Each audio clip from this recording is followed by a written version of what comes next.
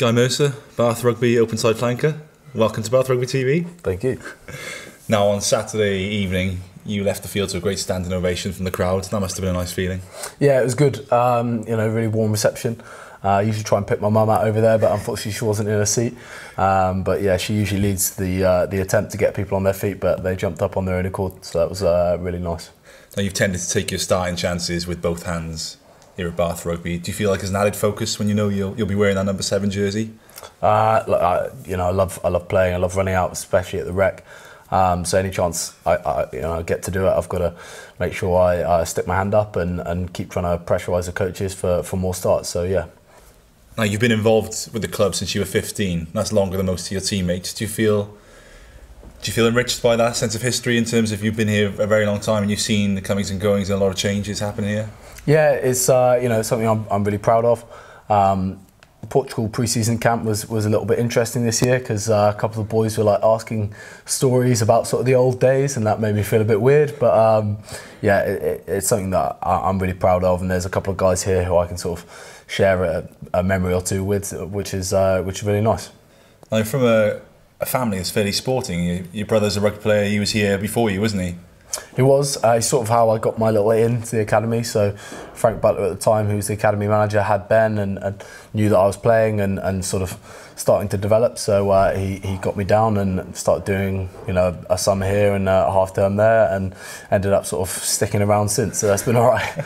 And then my sister is she's a groom and a head girl down in Gillingham in Dorset for Sam Griffiths, who's an Aussie rider, and they're just preparing, or sort of in the run up to preparing for the Rio Olympics. So very exciting times for her. Does that mean you've started to follow the equestrian world?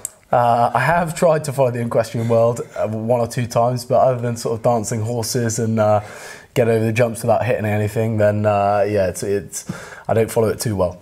Now, last season you used to be the Rugby Player Association rep for Bath Rugby, is that right? I did, yeah. And I stepped down in the end and let my good friend Kane Newport step up. We'd had a slightly awkward campaign to try and get the armband, or whatever you want to call it, get the role for the year before. But he stepped up really well to it, and he enjoys it greatly, and he heads up to those meetings and has a real good input up at those board meetings. Now, what does that involve to people who aren't quite aware what the RPA does? You just got to be a voice for the squad, really. It's a sort of trade union, so it represents all the players throughout the league. So you've just got to get a feel for guys' issues here and make sure that they're being taken to a high level so that they can be addressed with the sort of full power of all the league's players, rather than 3 or 4 guys maybe having a similar complaint and trying to band together and get something done. Things coming with sort of a few hundred players, it just has a bit more clout. I see they put on a lot of courses and stuff for players as well. Have you partaken in that this season? Not this season. I have had my little one-on-one with our new rep Julian, so that's been great, and knew Julian from previous. Dave Atwood's good friends with him from over in Bristol, so that's been quite a nice little tie-up. But they, you get out what you put in with the RPA. They offer a whole lot, but the players have to engage with it. So some guys take a huge amount from it. We've got Saracens this weekend, top of the table. Do you think a tough game against Toulon last weekend prepares us well for that? Yeah, absolutely. Toulon, one of the best teams in Europe for the last few years. Pretty dominant in the French league as well. So it's pushed us. And what's been really positive is that we've been in a position to win both those games. Unfortunately, we didn't win either, but we know that we're doing the right things to get us into that position, and hopefully we'll do the same sort of stuff against Saracens this weekend. It's nice to be back playing our domestic rugby. We're really disappointed to be out of Europe, but now we get to refocus and focus on one thing for the rest of the year. So as a group, we've sat down and said what we need to do.